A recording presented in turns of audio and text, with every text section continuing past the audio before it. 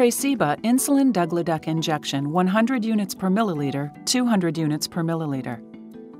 Tresiba is indicated to improve glycemic control in patients 1 year of age and older with diabetes. It is not recommended for treating diabetic ketoacidosis. Tresiba is contraindicated during episodes of hypoglycemia and in patients with hypersensitivity to insulin degludec or any of the excipients in Tresiba. Never share a Tresiba FlexTouch Pen, needle, or syringe between patients, even if the needle is changed. Patients using Tresiba vials should never share needles or syringes with another person. Sharing poses a risk for transmission of blood-borne pathogens. Hyperglycemia or hypoglycemia with changes in insulin regimen. Changes in an insulin regimen, for example, insulin strength, manufacturer, type, or injection site or method of administration, may affect glycemic control and predispose to hypoglycemia or hyperglycemia. Repeated insulin injections into areas of lipodystrophy or localized cutaneous amyloidosis have been reported to result in hyperglycemia, and a sudden change in the injection site to an unaffected area has been reported to result in hypoglycemia. Make any changes to a patient's insulin regimen under close medical supervision with increased frequency of blood glucose monitoring. Advise patients who have repeatedly injected into areas of lipodystrophy or localized cutaneous amyloidosis to change the injection site to unaffected areas and closely monitor for hypoglycemia. Adjustments in concomitant anti-diabetic treatment may be needed. Safety information throughout this video. Please click the link provided for prescribing information.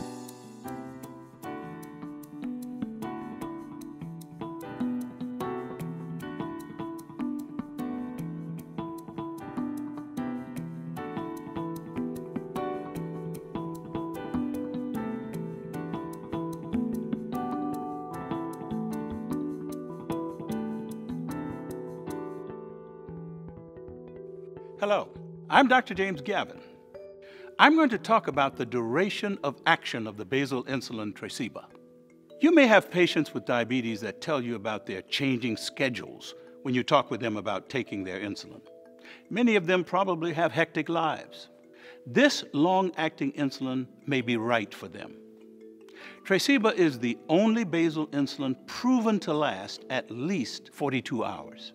For adults, Tresiba can be dosed once daily at any time of the day. Adult patients who miss a dose of Tresiba should inject their daily dose during waking hours upon discovering the missed dose, and then continue with their regular dosing schedule, ensuring that at least 8 hours have elapsed between Tresiba injections. Tresiba must be dosed at the same time each day for pediatric patients. Instruct pediatric patients who miss a dose of Tresiba to contact their healthcare provider for guidance and to monitor blood glucose levels more frequently until the next scheduled Tresiba dose. This extended duration of action may leave you with some questions. With Tresiba, after steady state is achieved, the rate of insulin absorption and insulin elimination is equal. And the mechanism of protraction of Tresiba allows for a steady rate of absorption of insulin into the bloodstream. Tresiba has a flat and stable profile. After steady state is reached, its concentrations remain stable from day to day. In the BEGIN FLEX study, Tresiba demonstrated A1C reductions for adults with type 2 diabetes inadequately controlled on OADs or basal insulin with or without OADs with alternate dosing intervals of between 8 and 40 hours. In the BEGIN FLEX trial, no clinically important differences in risk of hypoglycemia between Tresiba and comparators were observed in the BEGIN clinical trials. I hope now that we've taken a detailed look at Tresiba, you'll be able to better consider it as an option for your patients with diabetes. Hypoglycemia. Hypoglycemia is the most common adverse reaction of insulin, including Tresiba. Severe hypoglycemia can cause seizures, may be life-threatening, or cause death. Hypoglycemia can impair concentration ability and reaction time. This may place the patient and others at risk in situations where these abilities are important. For example, driving, or operating other machinery. Hypoglycemia can happen suddenly, and symptoms may differ in each patient and change over time in the same patient. Symptomatic awareness of hypoglycemia may be less pronounced in patients with long-standing diabetes. In patients with diabetic neuropathy, using drugs that block the sympathetic nervous system, for example, beta blockers, or who experience recurrent hypoglycemia. The long-acting effect of Tresiba may delay recovery from hypoglycemia compared to shorter-acting insulins. Risk factors for hypoglycemia. The risk of hypoglycemia generally increases with intensity of glycemic control.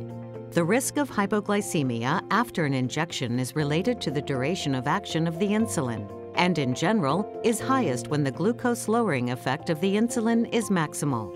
As with all insulins, the glucose-lowering effect time course of Tresiba may vary among different patients or at different times in the same patients, and depends on many conditions, including the area of injection, as well as the injection site blood supply and temperature. Other factors which may increase the risk of hypoglycemia include changes in meal pattern, changes in level of physical activity, or changes to concomitant drugs. Patients with renal or hepatic impairment may be at higher risk of hypoglycemia. Patients and caregivers must be educated to recognize and manage hypoglycemia. In patients at higher risk for hypoglycemia and patients who have reduced symptomatic awareness of hypoglycemia, increased frequency of blood glucose monitoring is recommended. Hypoglycemia due to medication errors. Accidental mix-ups between insulin products have been reported. To avoid medication errors between Tresiba and other insulins, always instruct patients to always check the insulin label before each injection. To avoid dosing errors and potential overdose, never use a syringe to remove Tresiba from the Tresiba FlexTouch disposable insulin pre-filled pen. Hypersensitivity reactions. Severe, life-threatening, generalized allergy, including anaphylaxis, can occur with insulins, including Tresiba. If hypersensitivity reactions occur, discontinue Tresiba. Treat per standard of care and monitor until symptoms and signs resolve. Hypokalemia. All insulins, including Tresiba, cause a shift in potassium from the extracellular to intracellular space, possibly leading to hypokalemia. Untreated hypokalemia may cause respiratory paralysis, ventricular arrhythmia, and death.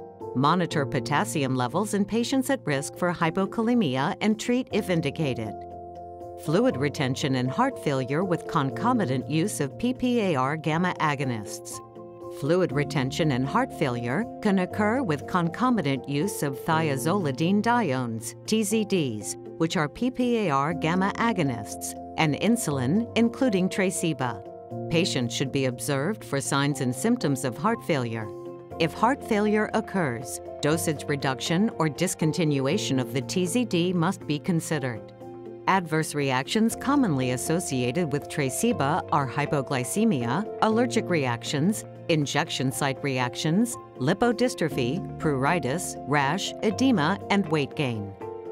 There are certain drugs that may cause clinically significant drug interactions with Tresiba.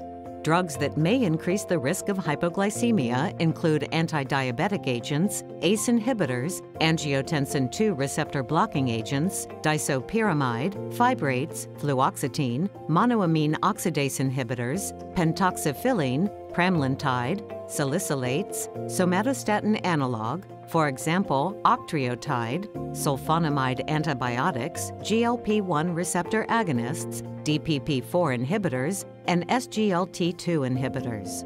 Drugs that may decrease the blood glucose lowering effect include atypical antipsychotics, for example, olanzapine and clozapine, corticosteroids, danazol, diuretics, estrogens, glucagon, isoniazid, niacin, oral contraceptives, phenothiazines, progestogens, for example, in oral contraceptives, protease inhibitors, somatropin, sympathomimetic agents, for example, albuterol, epinephrine, terbutaline, and thyroid hormones.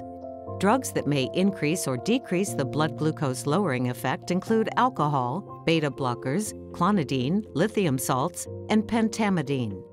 Drugs that may blunt the signs and symptoms of hypoglycemia include beta blockers, clonidine, guanethidine, and reserpine.